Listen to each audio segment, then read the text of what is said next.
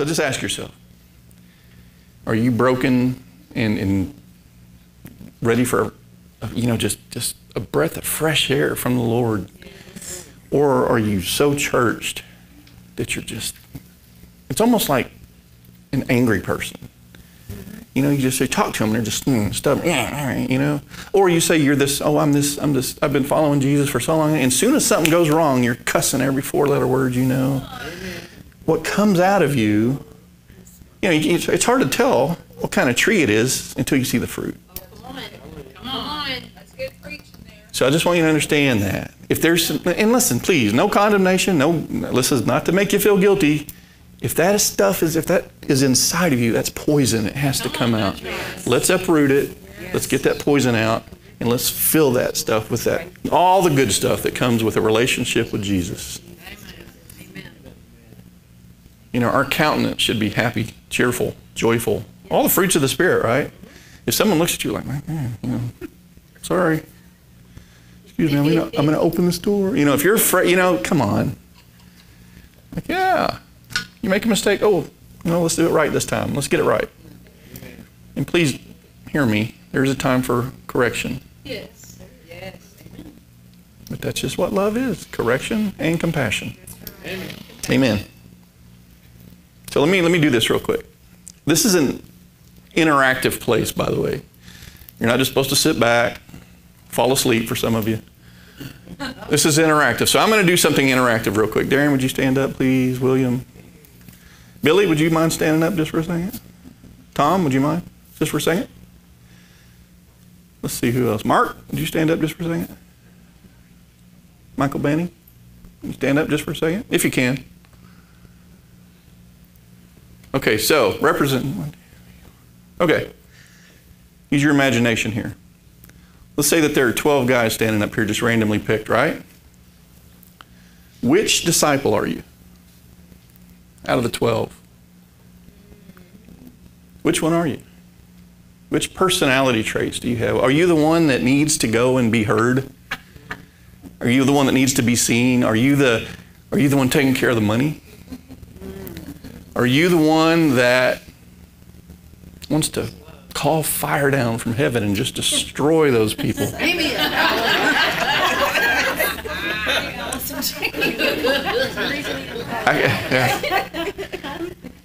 All of you aren't supposed to raise your hands. So. Okay, you guys be seated. What I'm saying is randomly, let's just pick 12 people and say, which disciple are you? Can you accept correction? If you're following someone, if you're following a teacher, the rabbi, the master, if you're following them and they're saying, hey, just out of love, I want you to know this is an area you need to work on.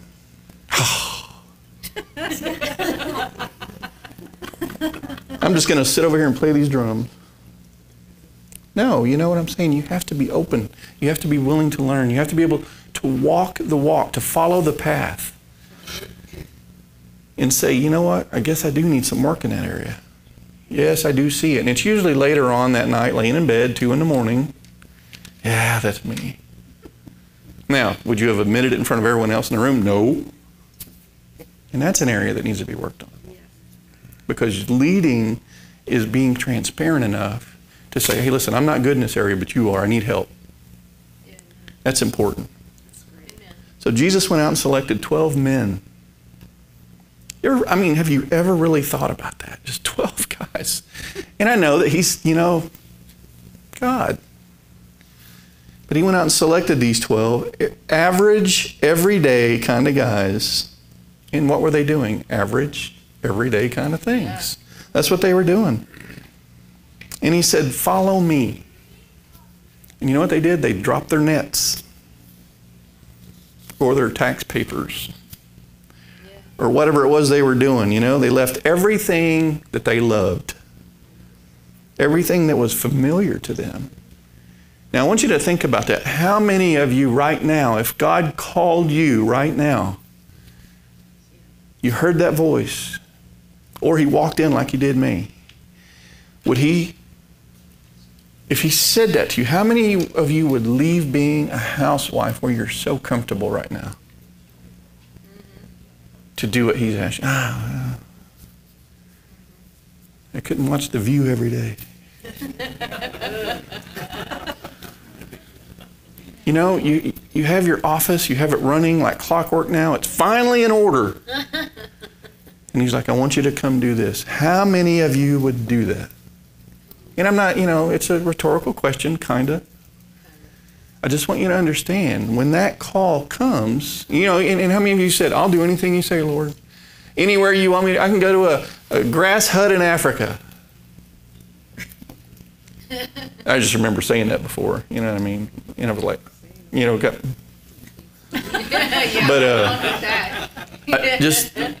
really. And that is the point it took for me and Rebecca. We got on our faces and said, Lord, whatever it is. And we went through some hard times after that. We did what the Lord asked. And the way it worked out was so weird and hard and difficult. And people that you trust, and people that know the Word, and people that just come against you out of nowhere and say lies about you, and just, and speak. It is the hardest thing in the world to let the Lord defend you when people are saying bad things and lies about you. Yes. But you have to let Him do that. The battle belongs to the Lord. Yes. Otherwise, we dig in deeper. And we keep digging in that trench until we're looking up and we are so deep in that trench. It's just like there is no daylight around us. That's where we have to get back to the Lord and have to stand on that Word. And these 12 that Jesus picked followed Him. And they saw some amazing stuff. And they saw some very interesting people in the process. For those of you that have read the Bible or do read it, look at the stories. Look at the people they came across. Look at the incidents that happened when they were following Him. And these were just everyday people, average, everyday people that chose to follow Him. Now, I'm a firm believer that they had a choice. And they could have made that decision. Right, Tony? They could have said, no, I like my fishing business. It's lucrative right now. I've got the best nets on the market. I'm in contract talks for the next show on cable television for how to fish. Think about that. For that date and that time, they might have been the ones. You know what I mean? Yep. But they left and they followed Him. And what they slowly began to notice was that their priorities began to change. The more they followed Him, that life kind of just started to slowly disappear as they transitioned into what He had called them to do. And He's so smart about that. He won't drop something on your lap that's going to get you killed. He's not going to drop $50 million in your lap if you're used to $3,000 a month. Yeah, come on. And I really believe it's not God that'll do that. And He's not going to drop a ministry in your lap that you have no reason to be in or that you're not prepared for. Come on. Amen. Everything in the kingdom is seed time and harvest. Seed time and harvest. Amen. Because He loves you so much, He wants to prepare you. He wants you to be ready for what He has in store later on. I tell you, He is the ultimate chess player. He is the master chess. He's a chess master of all masters. Because He knows what He's called you for. He's made you to be here for. And are there obstacles along the way? Yes. But you are prepared or being prepared to do that if you will follow the path, if you will follow Him. Everything they did is about following Him. He said, follow me. He didn't say, I want you to go by the self-help guide. Right. I've got 12 steps here to get you to this place over here. Or I have a 7-part in-depth teaching on how to get from here to here. Now, hear my heart. I'm not bashing anybody. I'm saying, He said, follow me. Yeah. Very simple. Yeah. Not hard. The things that seemed important to them before weren't quite so important anymore. What was becoming the most important thing was listening to Jesus teach. Hearing His words. And not only hearing them, but living them. Yes. And observing them. Yes. What were they doing? Wherever the Spirit led, they followed. because he followed only what he heard his father say, only what his father did. So there's a bless you. There's a very simple lesson in that. It's not hard. Are you following him? Or are you following someone else? Because listen, charismatic teachers are a dime a dozen. You turn on Facebook and there's 50 people out there wanting to show their face. I mean, you can't turn on I really don't like Facebook, just being honest. We advertise on it. Everyone wants to be heard now. There's a platform now for people to talk. You can't turn it on without seeing video after people recording themselves. People showing themselves studying. People doing all these things because, you know what, it's not glorifying him, it's showing how holy they are. Because people think so much about what they have to say that it's more important than what he has to say. And hear my heart on this. There's some good teaching on there. But there is some bad teaching on there. And they mix just enough truth with just enough other stuff to get into arguments with people and cause you to get off the track, which is just to follow him. Amen. So how do you weed it out? The good, the bad, the ugly, right? What I say is turn it off and get in the Word. Amen. And then you know what? You're supposed to have a church home, a church body. That's where you go. And then God promotes you. He goes, well, you know what? He goes, you're good at that. I want to make you a teacher. So then you start teaching, right? Or you're good at that. I'm calling you to evangelism. Or I'm calling you to the prophetic. I'm calling you, and that's how you do it. It's not about how many people watch you or how many likes you get. You know, I almost get embarrassed seeing myself on there sometime. And then I realize the Lord has asked us to do something specific. And so you can ask Rebecca. She looks on there and watches for what I'm wearing and the color clash in the background and things like. And honestly, I don't like to hear myself. You know what I'm talking about. So you have to ask yourself, why am I doing that? Why do I want to be seen? Why do I want to be heard? Instead of why am I not just following him and going from there? That's it, right? Is that a legitimate question? We glorify him, not ourselves. And if you're a skin presser, if you're one of those people that need to go out and meet everybody and talk to everyone, you want them to see your face, you want them to hear your name, you want them to be remembered when you know what I mean? You have to watch it. You have one foot on each side, and you're about to fall into one side. I would say be careful on that. If it's not about him, it's about you. They followed Jesus wherever the Spirit led.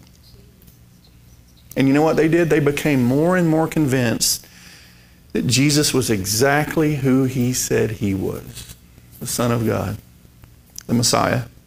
And they might not have understood exactly what that meant or what that entailed or what dimensions it would take that they would go through, but they came to believe that more than anything else in the world. Think about that. And all through the Gospels, we're shown Peter. Remember Peter? Good old Peter.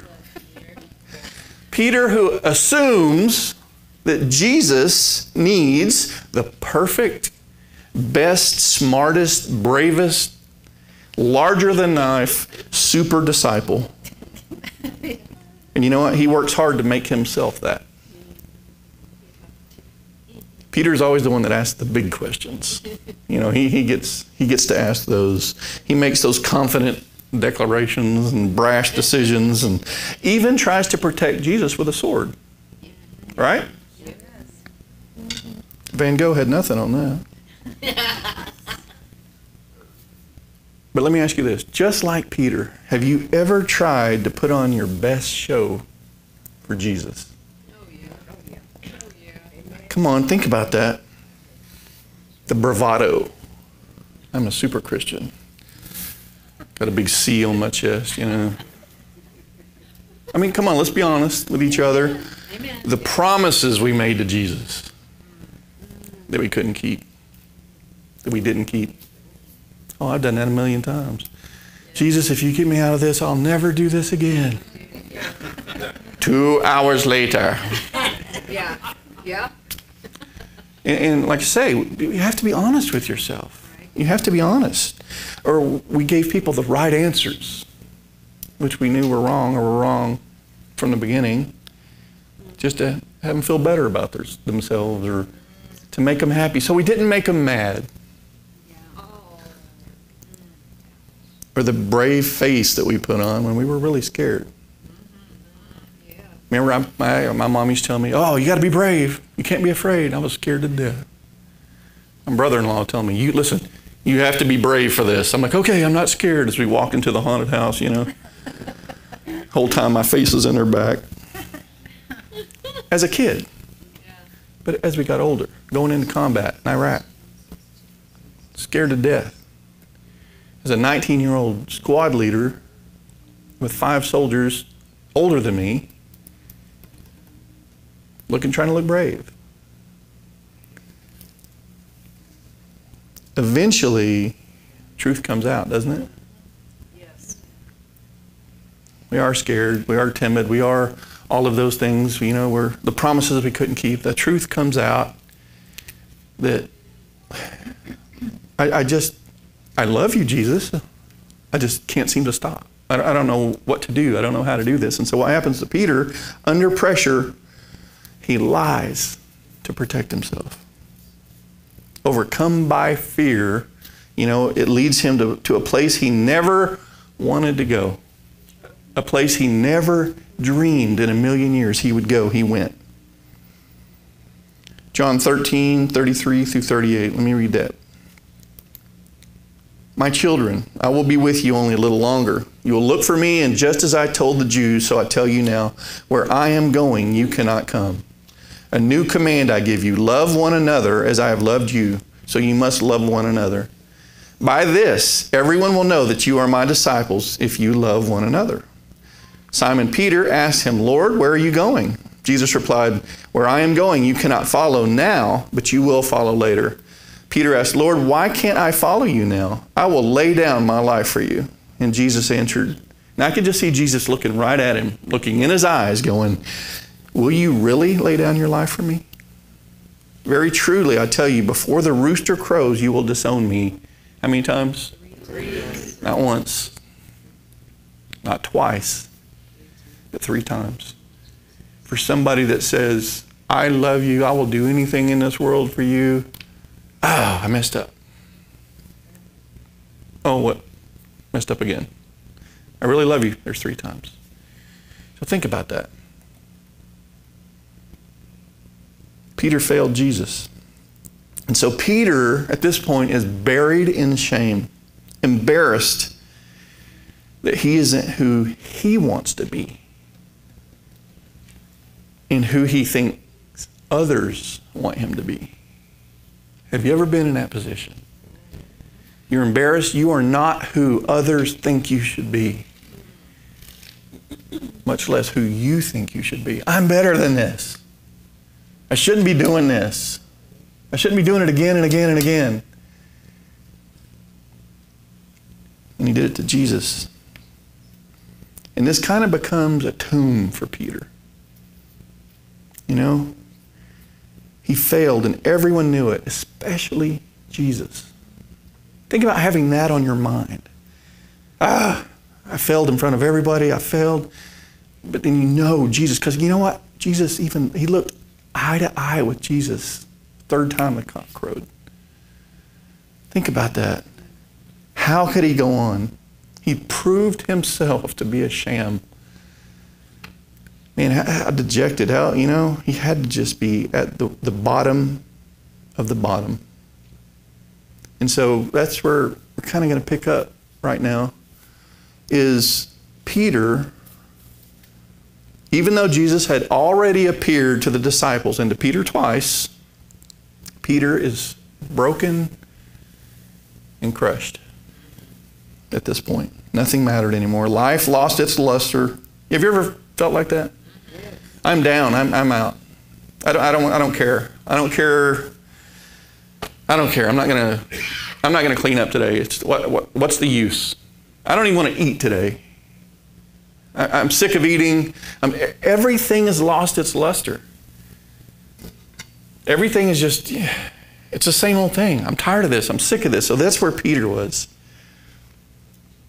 Have you ever failed the Lord so miserably that you thought to yourself, how could you ever forgive me? Been there. I am beyond repair. I am so broken, you will never have another thing to do with me. Have you been there? Yeah. Even though people tell you over and over, Jesus forgives you. You don't want to hear it. I don't want to hear it. I had a choice. Not just 3 times, how about 30 times? But you still can't forgive yourself. And that's what it comes down to. You're hanging on to your failure. You're hanging on to your failures. You cannot forgive yourself for those things. And you'll say, oh yeah, I'm forgiving myself. But that crud, poison is still inside of you so deep. It only comes out in the angriest moments. It's not healed. It's still in there.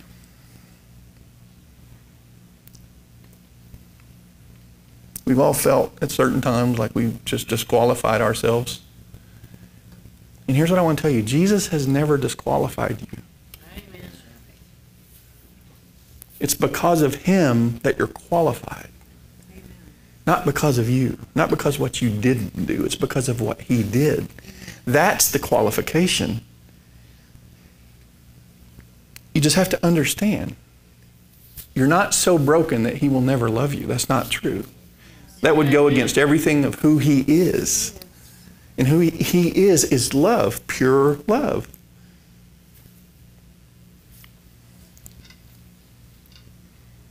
So I'm pretty sure that's what Peter was feeling when he decided to go back to the same thing he had left behind 3 years earlier. He went back to his old life. He was lost, confused, fell back into his old ways of doing things, fishing for fish, not for people. Isn't that how it is sometimes when we get saved and we're so on fire and then something in our life blows up and we go back to our old lifestyle. We go back to our old life. We had a real radical, transforming life experience with Jesus, and we return to what had our attention, our love, a long time ago. We go back to our comfort spot, that corner we would crawl into, go back to the bars, go back to whatever it was we were doing, whoever it was we were seeing, just because that was comfortable. Yeah, I did the Jesus thing, and I blew it. But you know what? When we met Christ, when we really met Christ, we became new creations, new creatures. Right? Everything was made new. Yes. Here's the thing. I hear people say, you know what? You don't have to think about it. Just do it. Just do good. You don't have to think about it. Well, that's not true. We have to line up our mind, will, and emotions. Our spirit is saved, right? And completely encapsulated and sealed. But you know what? Our mind has to be renewed because you know what? You have to think about it. So I hate when I hear people say that. If you're just doing it, you're doing the actions, so what? I mean, the best, kindest people on earth aren't going to make it to heaven if they don't know Jesus Christ. That's right. He's the only way to heaven. Amen. So actions aren't going to get you there. Come on.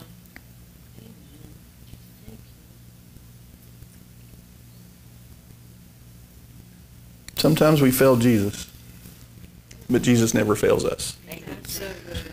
Jesus never gives up on us, no matter what, because he is love, pure and undefiled love, unconditional love that never gives up. Love never fails, right? 1 Corinthians 13, right?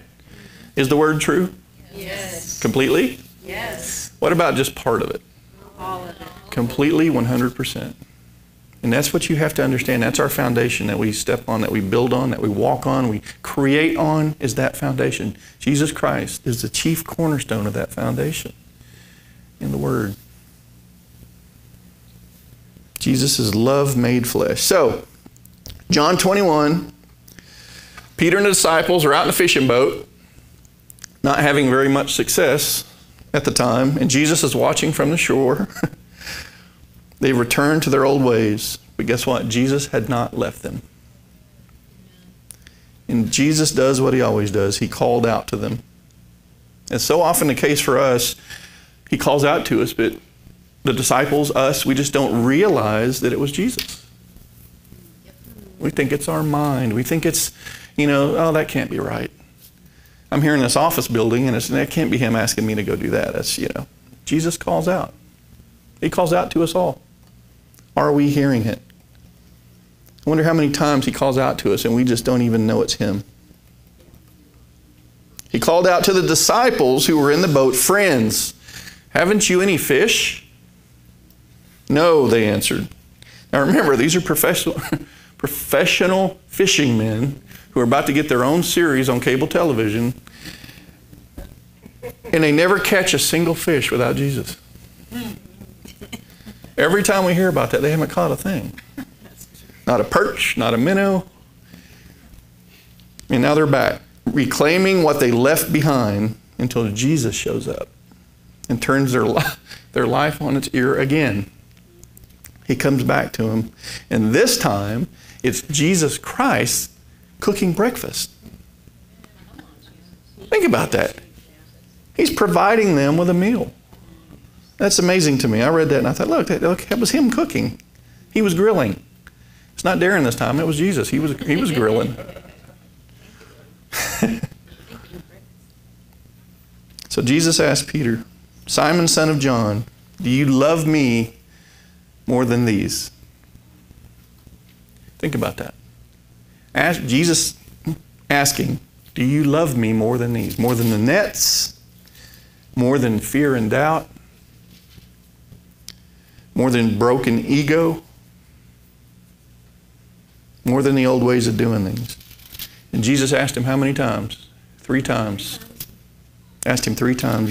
Peter says, and again he says, And in desperation, Peter says, "Lord, you know all things. You know that I love you." And with those words, a light came on.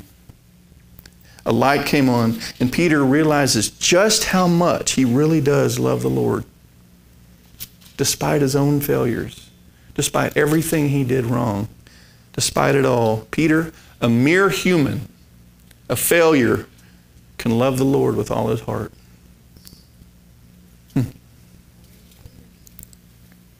Peter is reconciled to God when he realizes just how much God loves him and just how much he loves God.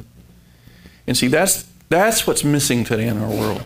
People don't realize just how much God loves them. They think they've been taught these things where he's just going to destroy. He's going to send a hurricane to your vacation home in Florida if you don't act right. If you don't say your prayers every day, you're not covered. And you're going to have this happen and this happen. And I hear people say that all the time. We heard someone the other day, a pastor, wasn't it? Saying something like that. And I was like, wait. It hits you right in the gut when you hear that, because that's not his character. That's not his true nature. That's not who God is. No matter what you've done, God can and will forgive you. And all you have to do is get in that relationship with him and say, all right, here it is, Lord. But you can't give if you don't let go. If you got a death grip on whatever it is and you don't let go, no one can take that from you. God's not going to override your will. But as soon as you say, Lord, I can't do this anymore. Oh, cue the angels. It is like nothing I've ever felt in my life up to that point. Are you willing to accept forgiveness for yourself and be set free to really live, to really, really live? I mean, to live without that baggage, those things that are weighing you down. It's not fake it till you make it. That's not what it's about. Because you'll get tired of that. You'll wear out on that. I mean, Rebecca and I can tell you, I don't know how many churches we've been in our lives combined, but it was always fake it till you make it. Smile, shake hands, oh, praise the Lord, hallelujah. You go home and you're just as miserable as you was before you left. Come on, that's right. That's not a life-changing experience. That's not relationship. That's appearances. And that's what the world is so big on. That's what the world is so big on. The administrator of the largest psychiatric hospital in London once was quoted as saying, "If the people here only knew what it means to be forgiven, I could dismiss half of them at once." Wow.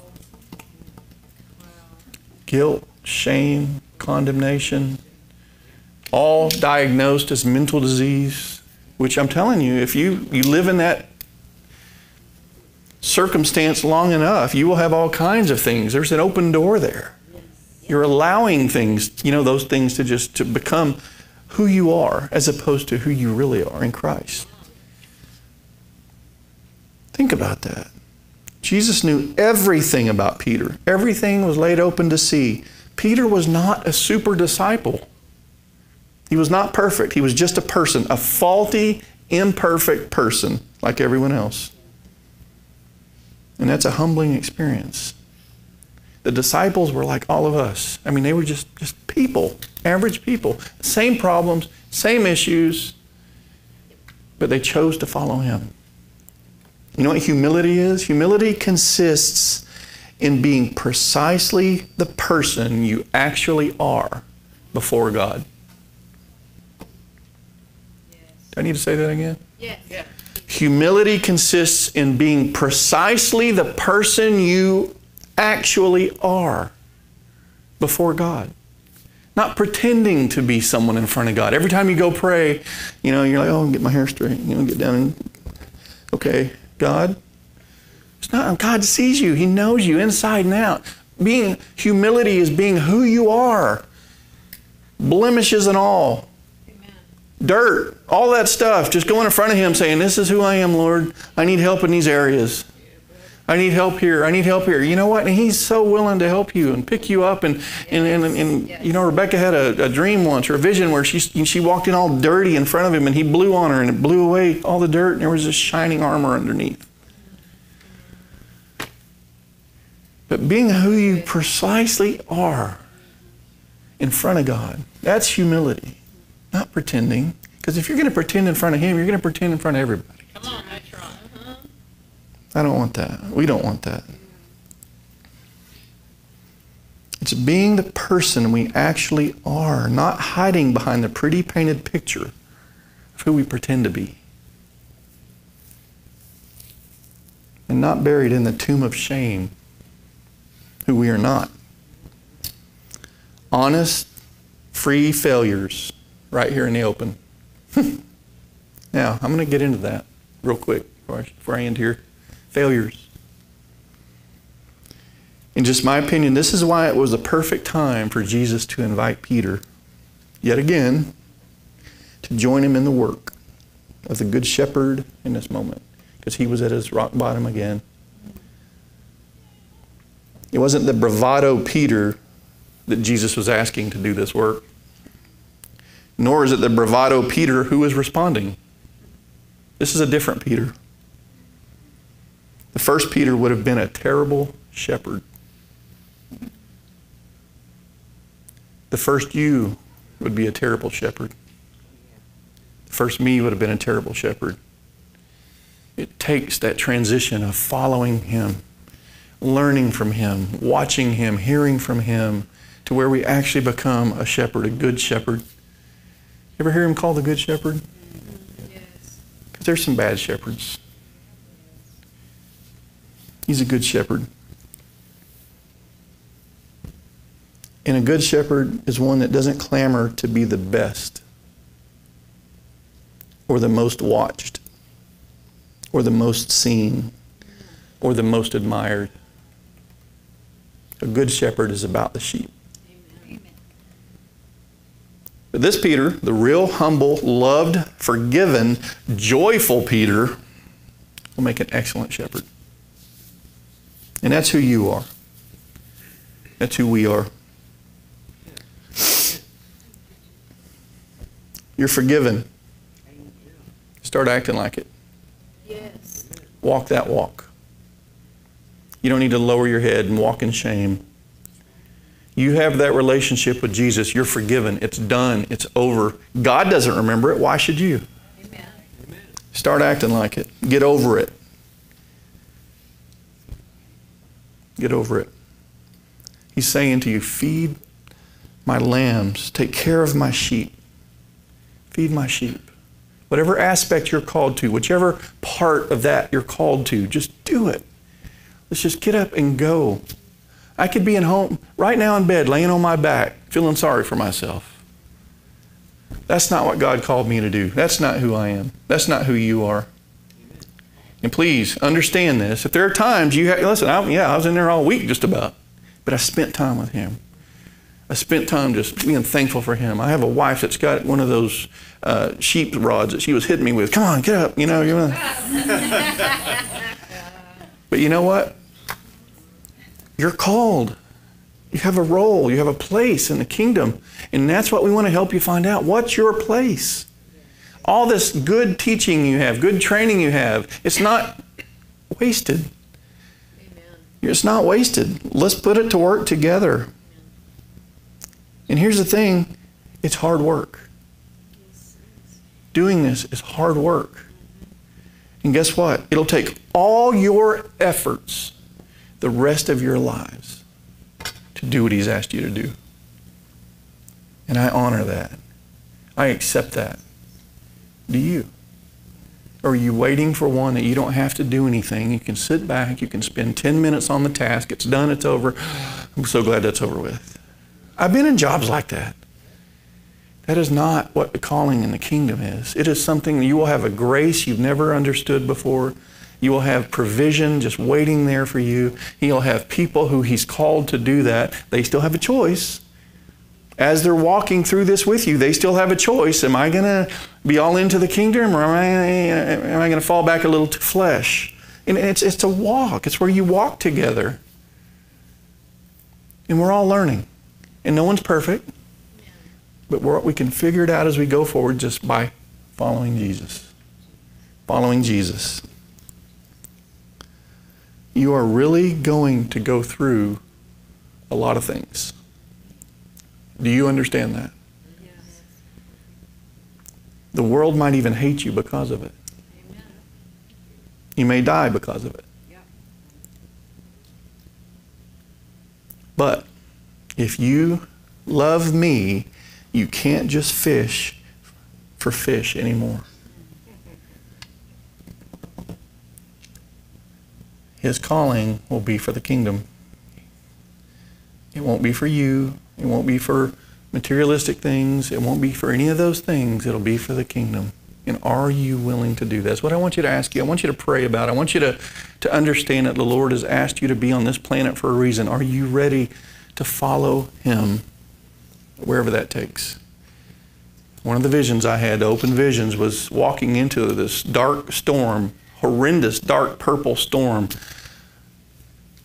And my hand was up being held, and I looked, and it was Jesus holding my hand. And we were walking right into that storm, and His face was, they say it's set like flint. I never really understood what that meant, but when I saw His face just set on that, and I was holding His hand, and we were going for that, and I looked back, and I saw everybody walking behind us, just going right into this. I knew at that point, and we had some good conversations about that, about what we were walking into. Cheerfully, happily, which you're thinking, how could you be walking? I'm telling you that grace, that's the kingdom. That's doing it. That's taking it to Him. So, follow me. Think about those two words. Follow me. That's all. That's what He said. Follow me. God has called us all to be part of the greatest journey imaginable. So why be quiet about that? Ask your friends, ask your neighbors, hey, come join us. Sanctuary, Crowned One Ministries, hey, come on. There's something brewing here. We're figuring this thing out as we go. We've got a good vision. The Lord has given us a good vision. We want you to be a part of it. And you know what? People will stay away by the thousands You're kind of like, that sounds, I don't know. That's a little extreme. You know, oh, wait. You mean I can't choose to have an abortion? No. You're one of those crazies. How did that get reversed? Right. It's about life. Just your neighbor. Think about who lives next to you. Are they dying and going to hell? Are they saved?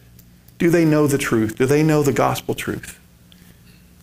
Well, you know what? It's probably your responsibility to go next door and say, hey, I'm not going to cram anything down your throat. Just want to say, hey, would you like to come to church with us one day? And then that's it. Like I say, I call that a hit and run. Then you leave, and they're like, oh, no, yes, what are they talking about? Maybe they might show up. Or maybe they might ring your doorbell and say, what are you talking about? What do y'all, get a little more. But the seed is planted. You let the Holy Spirit run with that.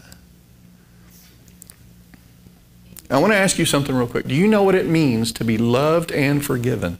Yes. Amen. By your parents? By your kids? Well, listen, we have a Father. We have a Holy Spirit. We have a Comforter. And you know what we do? We give those things to the Lord, and we don't wear ourselves out trying to make it right. And all you do is make it worse. So we get to, listen, we can link arms with you on that. We can pray with you on that. We can bombard them with prayer and speaking life and speaking forgiveness into those relationships with you. So that, I'm telling you, there's reconciliation in all of our lives, all of our families. Failure. Following Christ is a total commitment. There will be times when you fail. Don't hold yourself to an unrealistic standard. Yes. You will fail at times. But what matters is if you get up and continue to go. Failure should be our teacher, not our undertaker. That's good. Right. Yeah. Amen. Failure is a delay, not a defeat. In Jesus' eyes, our failure is a temporary detour, not a dead end street.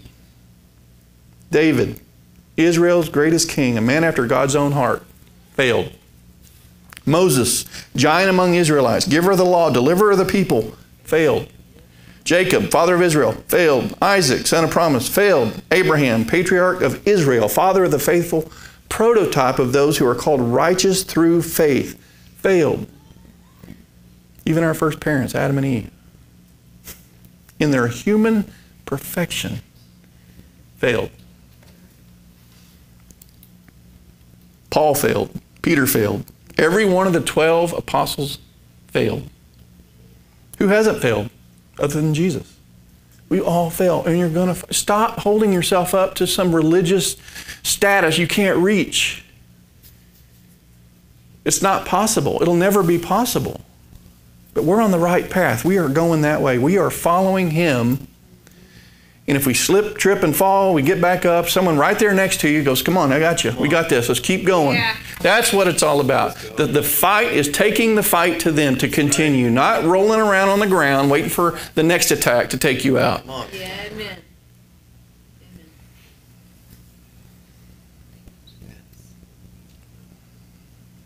Will we follow Him despite ourselves?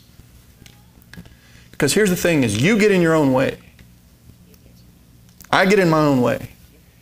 We're following Him. It's up here where the battle is being waged mostly. We get in our own way. You know what? I'm not going to church today. I just really don't feel good. I'm feeling, and please, I'm not picking on anybody. I'm saying the opportunity is always there to learn, to hear something. You may not like the whole message, but there's something in there just for you that the Holy Spirit has said, that's for you. That's right. That's right. Yes. You better like the whole message.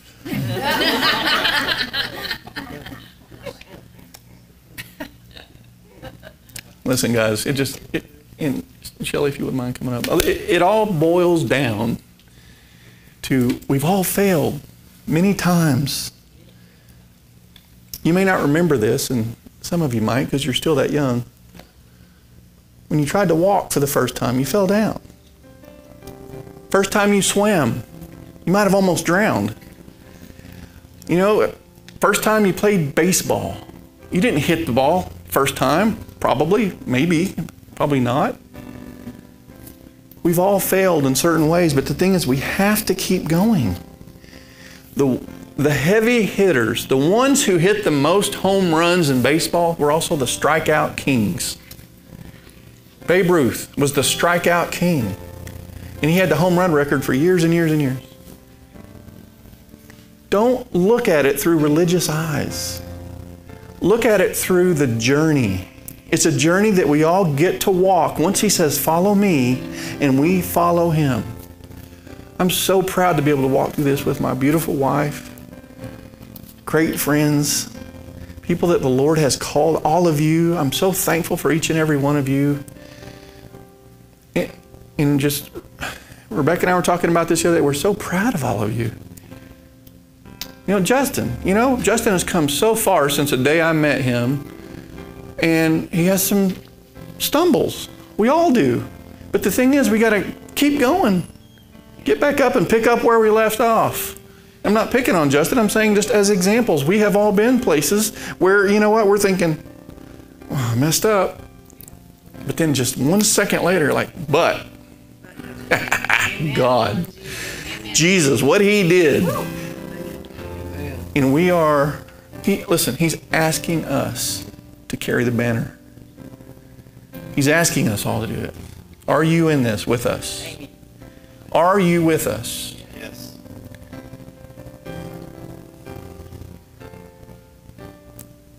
Fish for people.